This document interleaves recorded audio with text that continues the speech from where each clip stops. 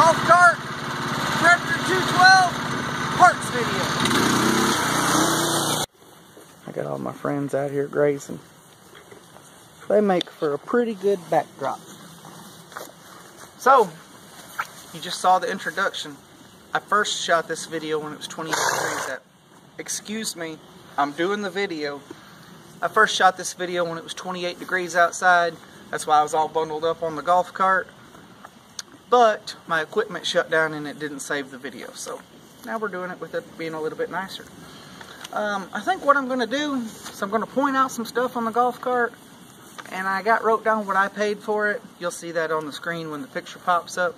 And some of the prices have adjusted a little bit. The only thing that has went up dramatically is the torque converter. But there are still torque converters on eBay that are roughly the same price. Just the particular link that I bought mine from, it's went up significantly. So let's just talk about a few things.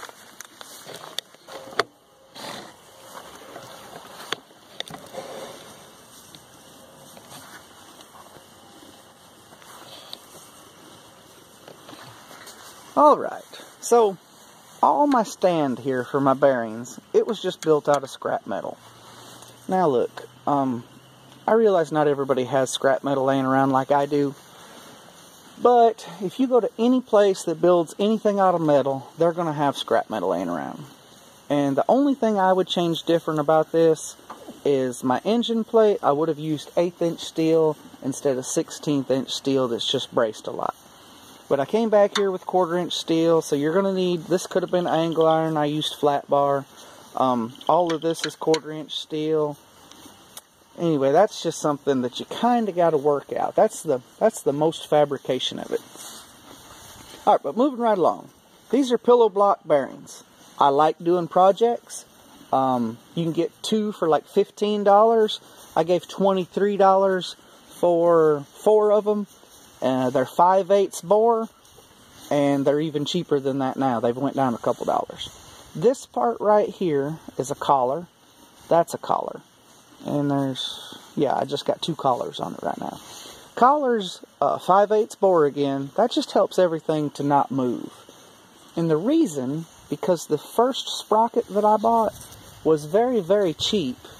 I think I only had like $10 in even shipping and everything.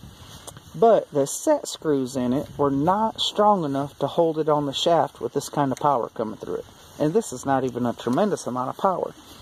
But once I turned the motor up and I realized I didn't need that small of a sprocket, I just went to Tractor Supply. I bought a hub. This is either a V hub or a W series hub. I don't remember. But either way, all you got to do is get a hub. You can order them off of eBay too.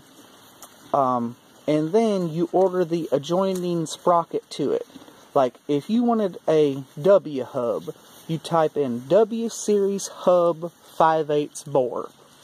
And a W hub would come up and it'd have a 5/8 bore. And normally they're, I don't know, $12, $15. This one here from Tractor Supply was $12. And Tractor Supply also carries sprockets. Now these sprockets come completely separate and you weld them to the hub. It's very, very simple, very, very easy to do.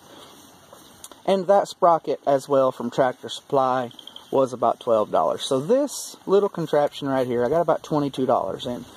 And I could have ordered it all off eBay, but you know, whenever you can buy something local, that's cool too.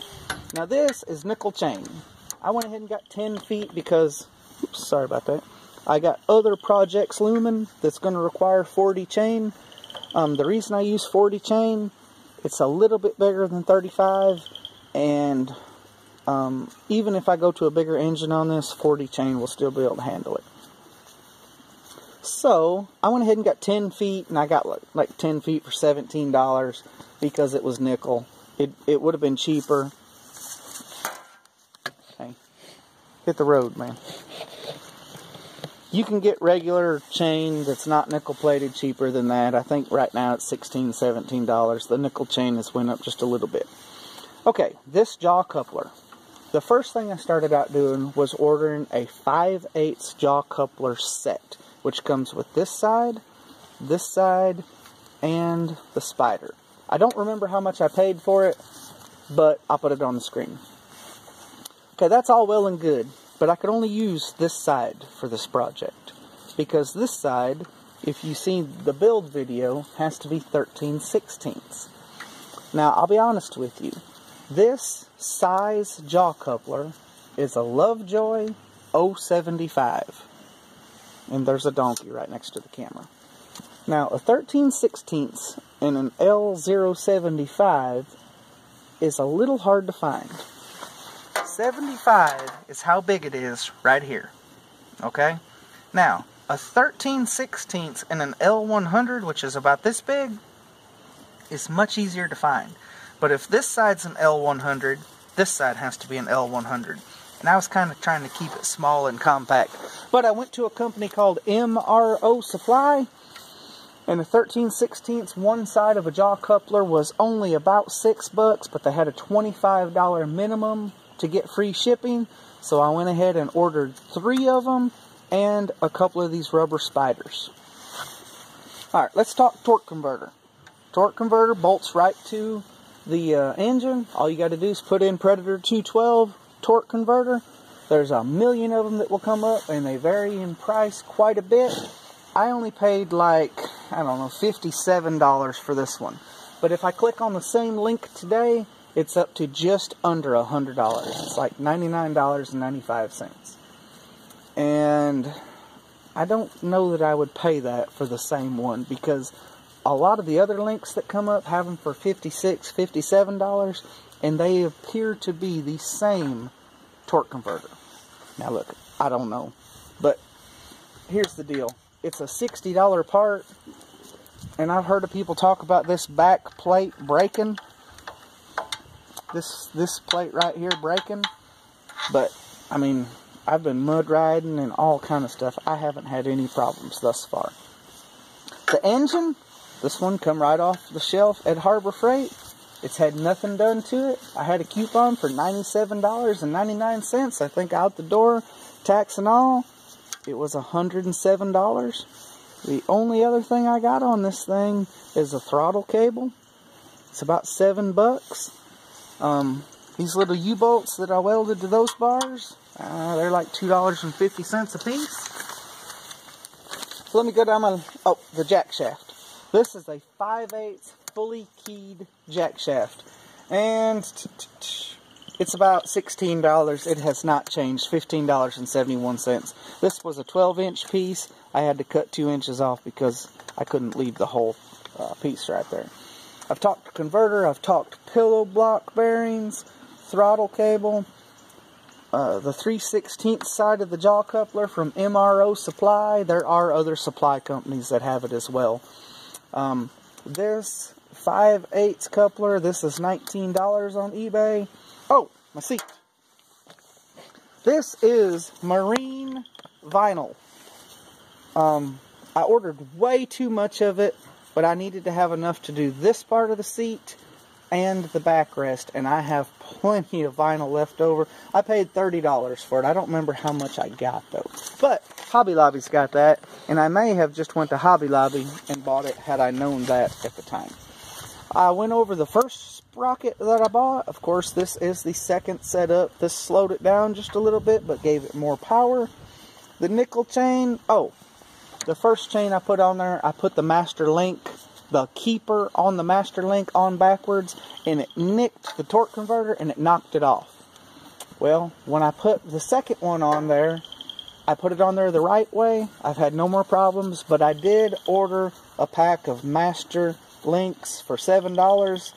That hasn't changed. And look, I ordered tires twice. I don't have big fancy tires. These are just regular old rear tires like would go on a lawnmower, but they really do an excellent job. 2 of them are about $60 to $62. Alright. Zoom this back out.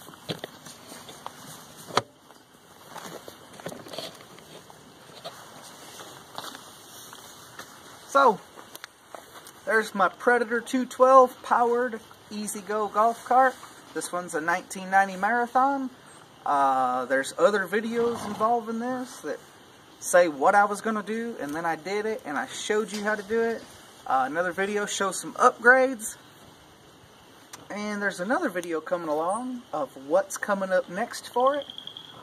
And there's a wish list video of things that I don't really have plans to buy, but I sure would like to. So, if you got any questions about anything, look, I really like this golf cart, and it has been very, very useful.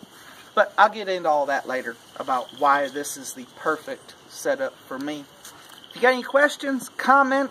If you like weird stuff that I'm building, I got an RC boat that I'm building right now with a Predator 212 2-inch water pump. So if you like fabrication and just, hey, what can I make this do?